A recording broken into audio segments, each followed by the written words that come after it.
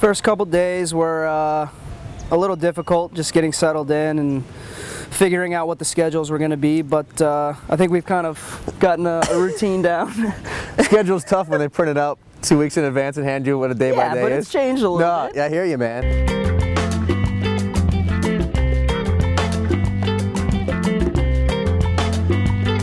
It's been fun so far, you know, you got a bunch of new guys in, you know, the new guys coming in, it's always a good time to kind of see who's, you know, who's going to be like kind of a little jokester, who's going to be a little bit more serious, more quiet. And then you got the guys that have been around for a while, the Timu Tainos, the Joel Lin pairs.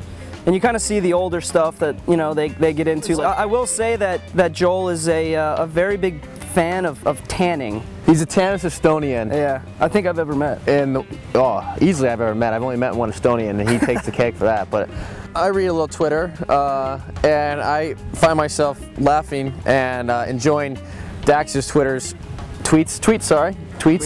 You can call them Twitterings, yes, if you will. So anyways, back to the lecture at hand. And then I read Kassel's, and I mean, I appreciate that he gives, you know, like, hey, we're in Mexico, gonna enjoy the weather. But like, you know, I can go on weather.com and know that you're gonna enjoy the weather. It's 82 degrees, dude. Like, no, yeah, I know.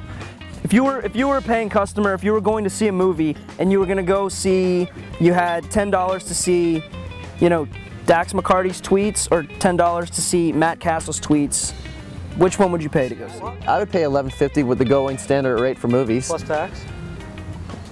No, it's $11.50, dude. Like, go to a movie. $10, $11.50. Yeah, that's why I said $11.50. You know, if I paid money, I would find you and ask you to pay me money and then some for my time wasted. Seriously, I need better. I need better stuff. You know why I think people read his tweets is like bedtime reading before they go to sleep. It's not read one tweet. Yeah. You know what I'm gonna do because I'm such a nice roommate?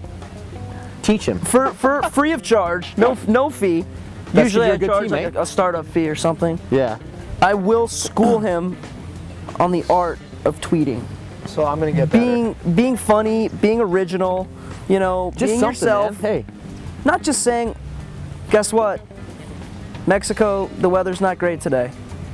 Yeah. We're gonna build it up. We're gonna at practice doing some fun soccer kicks with my friends. Yeah. Like, yeah, everyone knows you do soccer kicks, and you know that they're friends.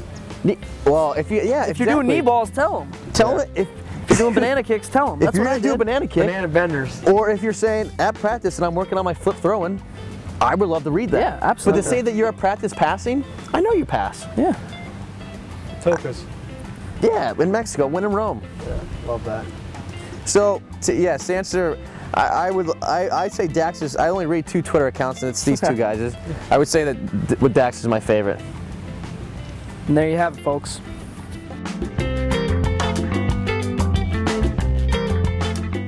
You got to figure in Estonia the sun doesn't come out, but probably once, twice an hour, a year.